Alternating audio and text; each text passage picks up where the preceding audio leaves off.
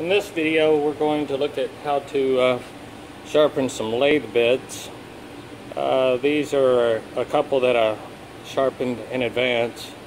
There's a lot of different grades of tool bits. These you can see, they're made in China. They're 3/8 in diameter, square, and 3 inches long. But there's no cobalt or nothing in those to make them really resistant to high heat. But they do make a 5% cobalt, they make an 8%, 10%. They make a T15, which is about the best. They're $36 a piece. The M43s, M42s are really good. But the price ranges, this is just a typical M2 right here. It's a high-speed bit. But when we get into the higher cobalt and the tool steels, like the T15 or the M43, the price really goes up. But what we're going to do, this is a basic roughing tool. And you can see from the front, let me pull it up a little closer, you can see the geometry a little bit compared to your book. This is a right-hand tool. It's a right-hand tool because the cutting edge is on the top left. If you look at it from the front, the cutting edge is on the right. So that's why we call it a right-hand tool. It moves from the tailstock to the headstock, but you can see our clearances every direction. We're going away from the cutting edge. And what we do when we make these here at school, we'll have the students make one like this and then flip it around like that, and then they'll make another one identical, but then they'll put a small radius, about a 30-second radius on the other end, use it for a finishing tool. Okay, but you can see how the geometry is on these. That's about a 10 to 12 inch clearance on every angle actually. And what I do, I set the tool rest on the grinder at 12 degrees, and I'll show you how to do that in a minute, because you can't go off the center of the shaft because it'll be quite different. But we want to make sure our grinder is set with about a 1/16 or less clearance at the spark guard and about a 1/16 to an 1/8 at the tool rest.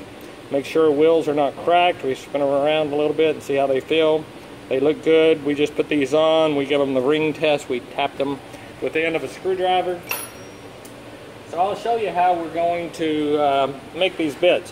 First, I cut some blanks. This is just common steel here. Now it'll grind a little bit different, but as you make these tools, I want you to practice on just some square 3/8 or square 1/2 inch common steel. Okay, that way we're not going to waste a lot of high-speed steel, just in case it takes a little longer to catch on grinding these.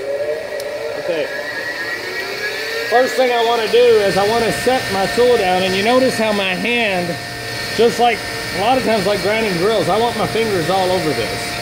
So my left hand, all it does is hold my hand to the tool rest, and my thumb holds the tool down. So my right hand is merely to turn it and to push it.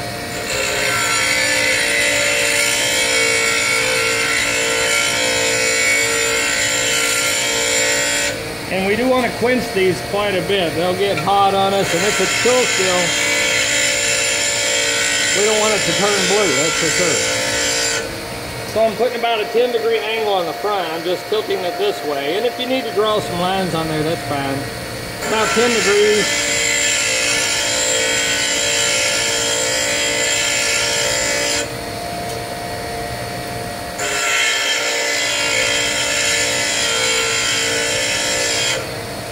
If your wheel feels like it's getting a little bit dull, just feel free anytime to just press it just lightly.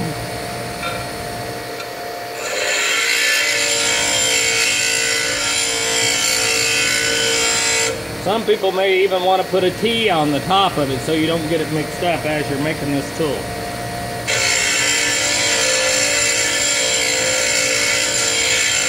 So what I'm doing now, I'm grinding the end release. And if you look in your textbook,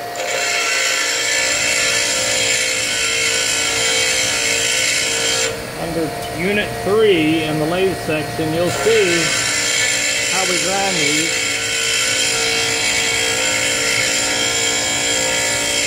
And one more time, and then I'm going to check my angle.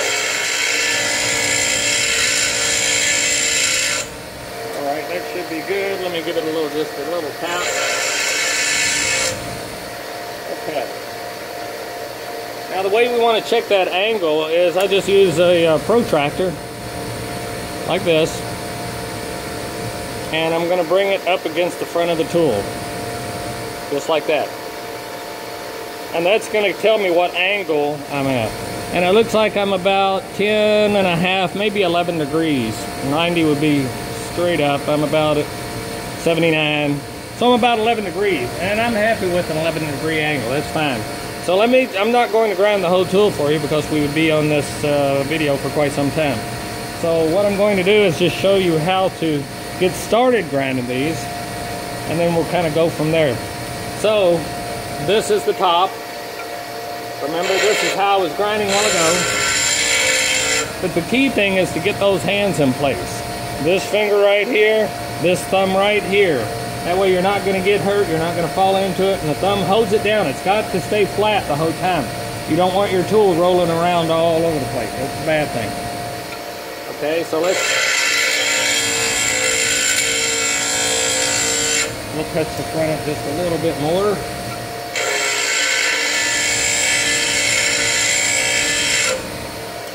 And when you dip it in the water, it's best to go water, air, water, air. You dip it in and out, in and out, in and out of the water. That way you won't heat the water up. Okay, so I'm happy with the front, okay? So this is my top, remember? Now what I did, I just ground the front end relief angle, plus I've got this clearance this way, about 10 degrees. And now I'm going to grind this angle on the top. I'm not going to give it a back rake.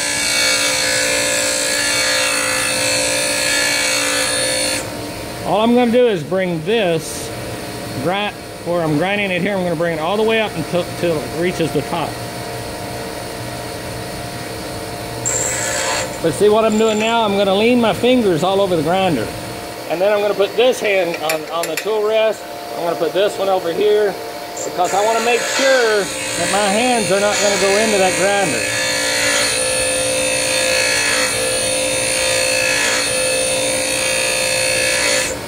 See, it's just about there. We're bringing it all the way up. It's about a 1/16 away right now.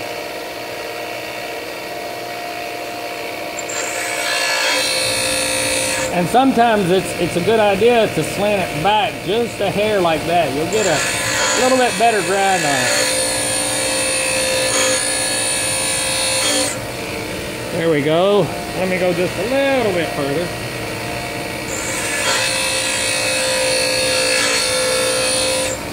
Okay, there we go. Looks good there. Now you can see how we have this relief on the top. We used to call it a top relief angle. We're not going to put a side cutting edge angle on it. And we're not going to put a back rake on it. If we do aluminum, non-ferrous metals, we can put a back rake where we're going to make a cup shape here. But for what we're doing now, this is absolutely fine. So now I'm going to put an angle on this side. Remember, everywhere from the cutting edge, we're going to cut it back just slightly.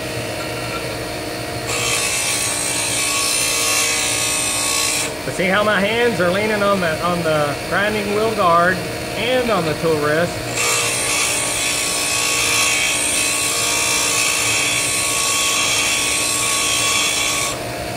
And you can see how we're going to start taking it up.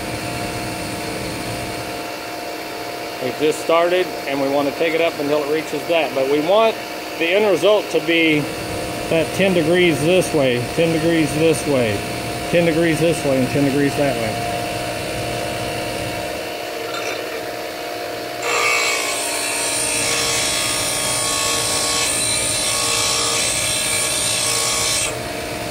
Alright, we're just about there. I kind of prefer a wheel that's just a little bit more coarse, so it doesn't load up quite as quickly.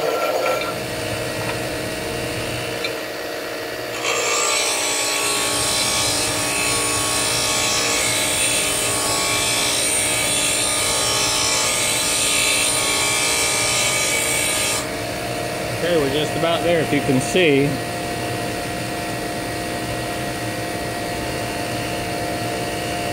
Just about there.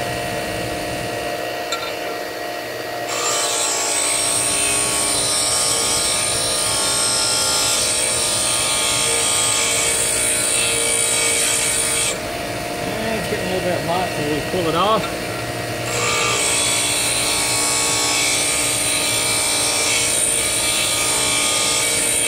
And this is not tool steel, remember, this is common steel.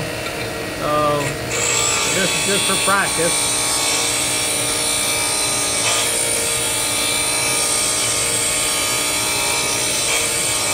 Okay, there we go. That looks pretty good. I do see a little bit of flatness on the nose. Okay, there we go. Just a little more. There we go. That looks pretty good. Let me clean it up. But see how the tool bit always stays flat. Always. Always and forever, this thing stays flat.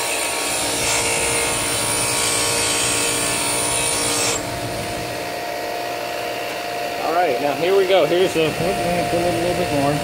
Here's our final product. You see on the front we have all of our angles. There's our cutting edge. We want to come away this way, this way, this way.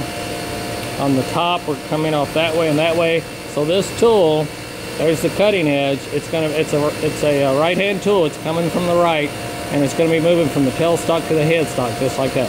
Now, some people may put more angles on them, like 12, 14 degrees, and that's fine. But this has worked for us. 10 to 12 degrees works absolutely fine. So this is what we would do. Now I would take this bit, and I would turn it over like this, and grind the same thing I just did on this end.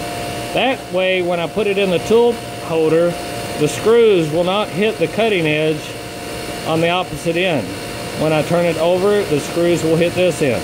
Turn it over, the screws will hit this end. They're not going to hit on my cutting edge. Let me just show you one more thing. For our finishing tool on the other end, it's going to be the same tool as this, but it's going to have a little radius on it. So let me show you how to put the radius on it.